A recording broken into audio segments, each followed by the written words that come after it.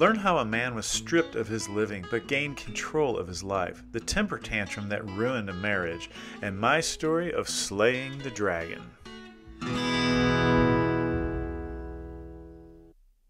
Welcome to No Bow Tie, where we conquer emptiness and frustration, discover our uniqueness, and live with unrelenting joy. I'm John No Bow Tie Swoboda, author and musician. Today, we're going to talk about how being a control freak is going to set you free. Be sure to subscribe. No matter what you call it, habits, rituals, routines, whatever it is, you're making decisions based on gaining some kind of control. It can be a situation control, emotional control, job control, financial control, relationship control. Whatever it is, you're making decisions constantly to make sure that you are the one in control. But what happens when you lose control? Sometimes we lose control because of our inner self, our appetites, our drives, misunderstanding how our objectives. We get addicted to achievement, and we lose control of what we're about and how we're going to manifest ourselves in the world. But first, I want to talk about when control overcomes you. A friend of mine recently, he found himself on his apartment floor. He woke up to find out that he had possibly had a concussion. He went in. He had a brain tumor. They explained to him the possibilities and the future that this could cause, and of course, it became dire and urgent. But in this short period of time, in a 24-hour span, he lost control of his job. He was no longer able to work with the condition. He could not drive. He couldn't get on an airplane. He could do very little work to gain employment, and he had already established that employment. The biggest factor was he wasn't sure how he was going to pay the rent, buy food, and continue. The world, his situation, had totally caused him to lose control. And he had only one decision that he could rely on, which we will talk about at the end of this episode. It's all going to come together with the answer for what you need in your life. Think for a moment about when you've lost control or been forced to. There's a sense of desperation and anxiety and doubt. All of these things set in and make you feel a lot less sure, less confident of everything that you do. And you start faking it through the world. You fake your emotions. You start faking what you want to do. You rationalize what you want to do because you've got to sustain some kind of power from being just imploding by the control that's being put on you. And it can be in a career situation, a marriage. I had a friend who was married, and she just suspicioned that her husband was trying to gain control of their relationship so that he could depart at one point. To respond to it, she went out and closed their savings account, totally cleared the savings account out. When he found this out, he, of course, responded, and they now have a divorce. Meanwhile, his reasoning had nothing to do with doing her harm. He was having some personal problems that he didn't want to express, and he wanted to gain control of that before he shared it with her. Her lashing out was one example, one of many examples of how we act when we can't get the control that we need. Take it with children. What is a temper tantrum? They lash out at the control that they don't feel like they have. And so they reach for an internal power, not their strength, not their personal strength. They reach for an internal power, and it doesn't work that way. You can't sustain power over a situation outside of you. It will not last. You can, however, use the strength inside of you to sustain the control that you need, that we're going to talk about in great length. It's going to be very exciting. You probably remember a time in your own life where you lashed out because you felt that you lacked the control. You did something irrational because of the way you felt. You were feeling that anxiety of life that things were suppressing you and it wasn't going well, so you lashed out. And that lashing out really is just a false gain of control. We see it all the time with powerful people. They control other people, but they cannot control their minds. So we see it instilling scarcity mentalities. If you don't do this, there won't be enough of that for you. We also see it in raising children. We instill fear in them to control them. Santa Claus is watching you. God is watching you. All of these things these are false gain of control. You're not establishing a better relationship this way. And even in the marriage, the tit for tat, if you do this, I'll do that. Or the worst one is the passive aggressiveness, that you don't say why you did it, but you exhibit some kind of false control to gain where you're at in the relationship so that you have your finger on the situation. We see the false control in jobs with comparison goals and, even sabotaging other people's progress so that you can gain in comparison to them, not as a team. We see it in superiority thinking. And the one that gets me the most is the images.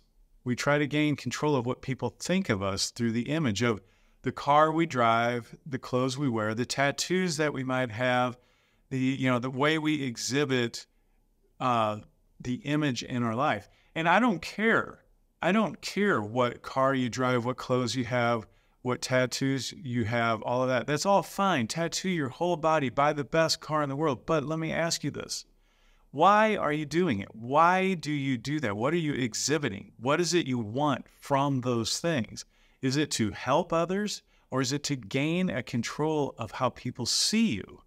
One great example of being controlled and taking that and turning that energy around into having control is the Declaration of Independence. But even it was flawed. Back then the colonies were frustrated with being controlled by England. And you know the story, they lashed out and declared their independence. But in the Declaration of Independence, it says that we are all created equal. Meanwhile, huge amounts of people, very large cultures, were totally being controlled. The genocide of the Indians, that we would employ the Chinese and then kick them out of the country. Women couldn't vote. Blacks could not purchase land. There was still all that control, but one thing at a time, because of what we're going to talk about in a moment, one thing at a time, that slowly started turning to where now women can vote, and of course always should have. Blacks can buy property. And the examples keep going into where we know they should have been in the first place because of the inner sense of control that they exhibit.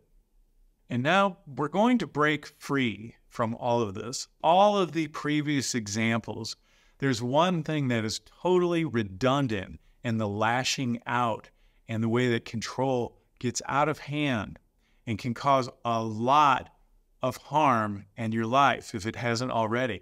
Addictions are not just about smoking, drinking, and gambling. Addictions get into how you control your situation by reaching for your phone and scrolling, or how you ignore others, which basically is the same thing. Or you take on extreme habits of eating and gaming and all these things. Those are all misdirected issues of what we're going to talk about now, and that is the breaking free moment of self-control. If you're going to be a control freak, be a self-control freak. When you do that, you have an inner strength, not power. You have an inner strength that turns into power in your life. When you decide, when you watch the words that come out of your mouth, the habits that you have, and you follow your conscience to where you're acting on habits that will create good in the future more so than just comfort in the moment. I'll say that again. You're acting on habits that will cause good in the future, not just comfort in the moments. I say that because we are inundated with point-and-click pleasures that only satisfy the moment. Walk around at any airport and count how many people are staring at their phones because they can hardly bear to be present in the airport. take the time and realize the control you have over your decisions. You can control all of those things that build you as a person.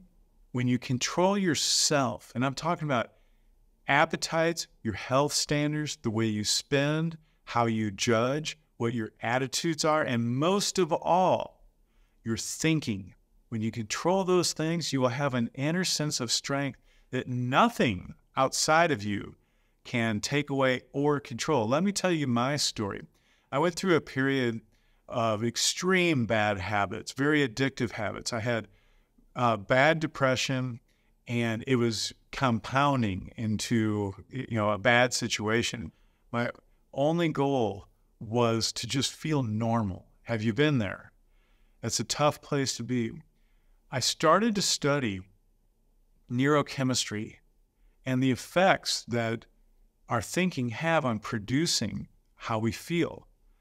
In a long story short, I realized that I could produce neurochemistry responses in me through my thinking. This was the greatest control I'd ever experienced in my life. I could control how I felt by what I said, what I thought, what I acted on, and how I saw the rest of the world. And when I did that, then because I had that sense of control, a sense of strength, and you have it too. When you control yourself, there's something in you, there's a flame in you that lights that cannot be put out, and you can do a multitude of things with that strength. When I realized it, I started making more serious career choices. I made changes in my life that were based on what I strongly desired instead of what I just was supposed to be. I had talks with people about my honest point of view that I should have exhibited before, but it let them know where I stood. I was honest about all relationships. I even got rid of some of the work that I was doing because it was controlling me. I was not controlling it. I wasn't playing a part in its development. It was playing a part in developing me, how it saw it needed to happen. When I put all of that to the end, I became the happiest person I'd ever been in my life.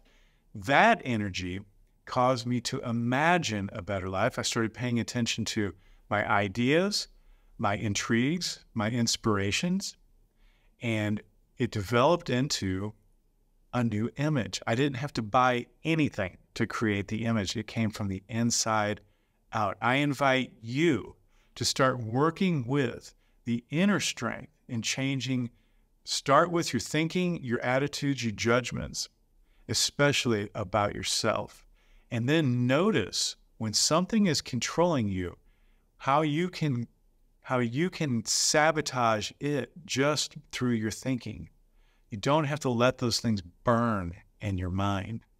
Now, we've run out of time, but next week I want you to learn about a student who I caught cheating, but yet he got an education, why birds don't necessarily flock together, and how your habits are causing your habits. Be sure to subscribe. Go to nobowtie.com/life and get the answers to what's going to create a better life for you in the future.